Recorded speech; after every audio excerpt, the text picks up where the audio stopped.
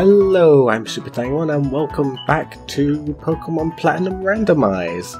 Last time we left off, we did a bit more in training. We got a pretty balanced team so far. I still want to try and replace either Toot Toot or Fluffball with something else but who knows what they evolve into, so maybe it'll be good.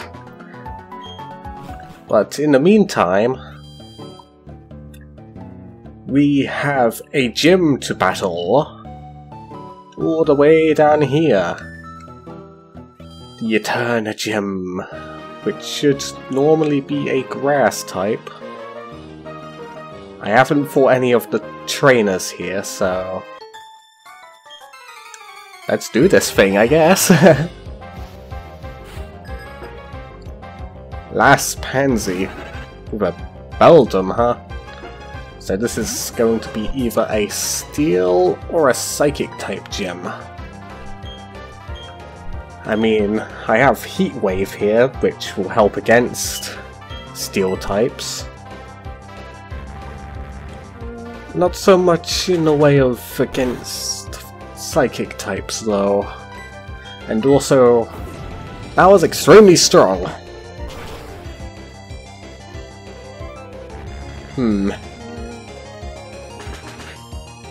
This looks like it's gonna be a pain.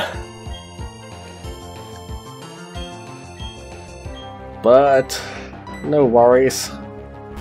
I still have more tricks up my sleeve.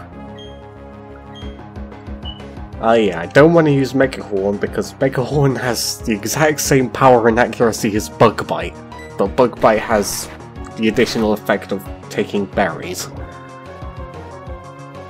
Oh, of course it has Poison Point. It's a giant floating metal eyeball with an arm attached to its back. Of course it will have Poison Point. It totally makes sense, right?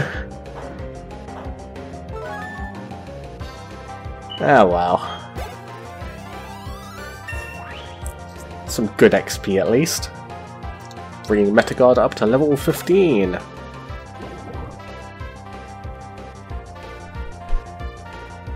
Lairon. Okay.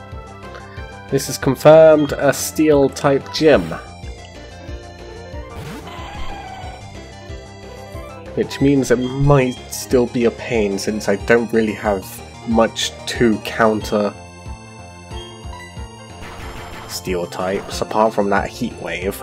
And I don't think I have any ground moves either.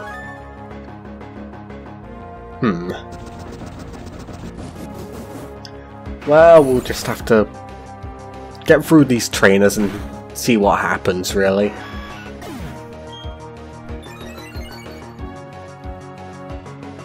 Speed boost. That could prove quite a problem indeed, actually.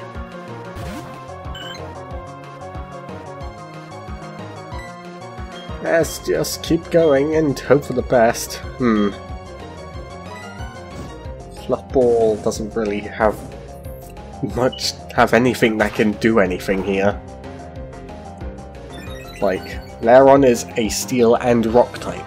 4 times strong against these normal and flying moves here. I mean, I can try and get crits with Slash, but even that probably won't do too much. Well, let's just hope. Yeah, that did nothing. But then again, I'm also burned, but I can take one more Iron Tail. But I'll switch out. Because Fluffball needs XP to evolve. When does Swablu evolve again? I think it's pretty late since it evolves into Altaria normally.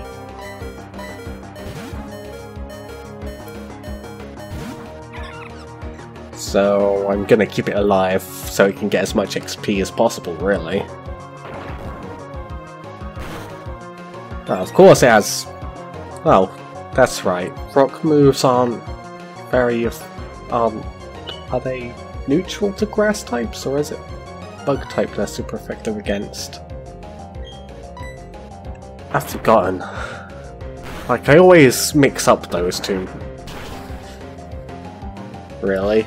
Like, it's such a pain. But it worked out well for us in the end.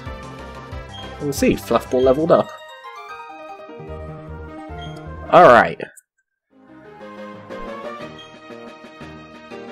Okay. Tick-tock clock, where will you stop?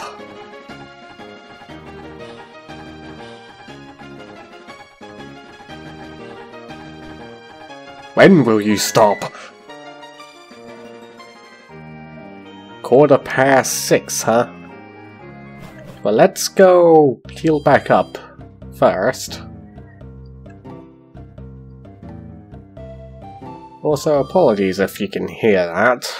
Frickin' neighbours being loud like normal. It's such a pain, really. But there isn't really much I can do about it, unfortunately.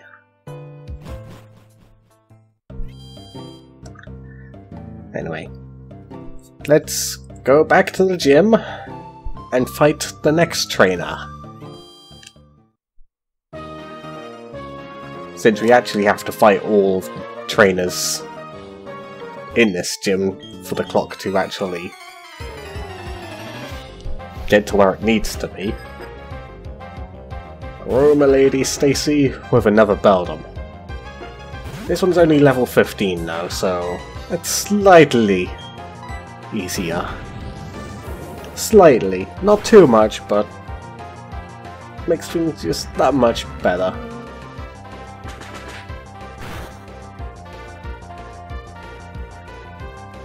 But boy, does that payback hurt. Come on now, Metagod. Good thing Beldum is part Psychic type, so Metagod's bug moves can still do some decent damage.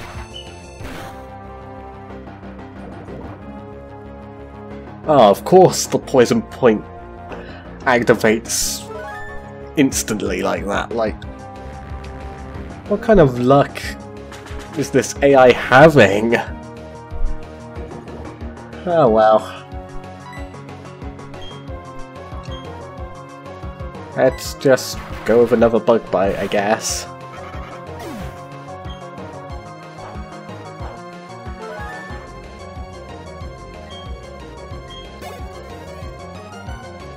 Alright. Bronzor. Again, another Steel and Psychic type. This time we're going to use the U-turn. It's a little bit stronger than a bug bite. And it also one-shot too. I guess Bronzor's defense is really bad. Or HP. Or even both. Who knows? Swirly and Metada need HP levels. So let's try and get some for them. Another Bronzor? Shouldn't be a problem. I think Metada has stuff that can... yeah, Revenge. Revenge will do some damage. A lot of damage, in fact.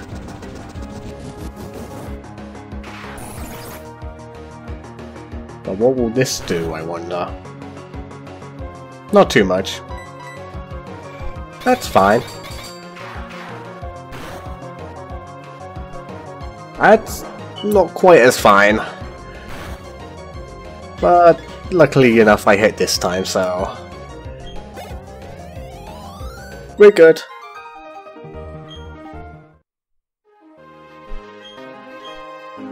Alright. Where will the clock stop this time, I wonder? To 9:15. And the water has dropped, so I can actually backtrack. Like so. So I can heal back up. Yeah, I know, I'm poisoned, but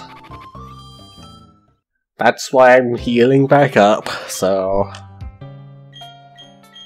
one step away. I'm glad in Gen 4 they changed the mechanic so that poison in the overworld can't actually make your Pokemon faint. It'll just stop them at 1 HP and then the poison vanishes. Unlike in the first 3 gens where it just kept going and going. So if you didn't have any antidotes or any way to heal your Pokemon, then you're pretty much screwed.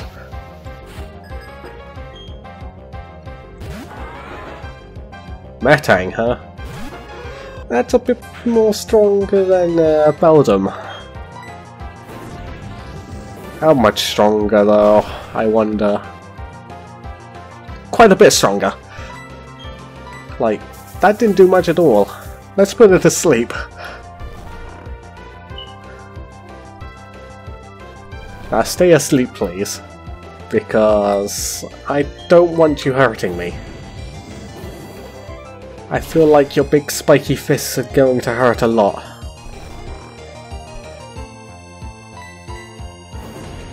Like, look at them.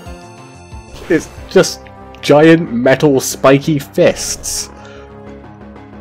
Being punched by them would hurt a lot. No, don't wake up. Okay, it didn't attack.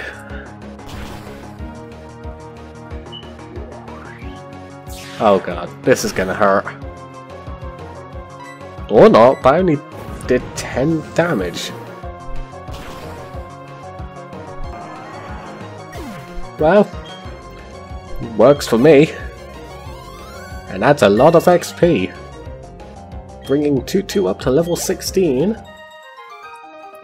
And that was it, apparently. And on goes the clock again. To 11:45. And down goes the water again.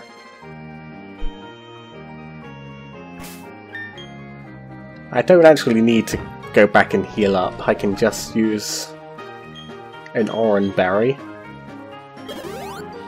to heal that 10 HP back up like so.